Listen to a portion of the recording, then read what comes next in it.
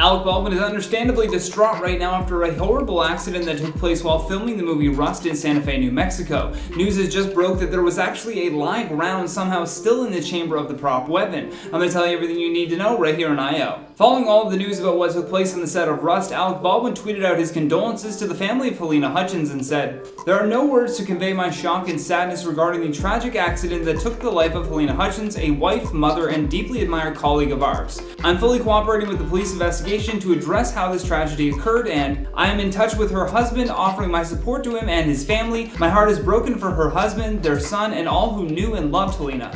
Alec had accidentally taken the life of Halyna Hutchins, a 42-year-old married mother of two and director of photography on the film. The single round that was fired from the prop managed to strike both Hutchins and the movie's director, 48-year-old Joel Souza. According to a witness, the single bullet struck Halyna in the body and then pierced Joel's clavicle. Hutchins was then airlifted to the hospital but was later pronounced dead. Joel Souza was also rushed to hospital but was later released in the evening. According to the International Alliance of Theatrical Stage Employees Local 44, they claimed in an email that the incident was an accidental weapons discharge, and then went on to say, "A live single round was accidentally fired on set by the principal actor, hitting both the director of photography, Local 600 member Halyna Hutchins, and director Joel Souza." Local 44 has confirmed that the prop set, decorations, special effects, and construction departments were staffed by New Mexico crew members. There were no Local 44 members on the call sheet.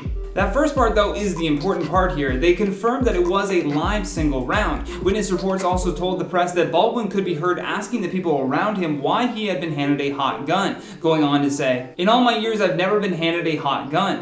And so far, the film's prop master has not been named, but the onus definitely will fall on them to explain why the prop was loaded with a live round. According to the Santa Fe County Sheriff's Department, Alec has been cooperating with them with interviews and was released without being charged.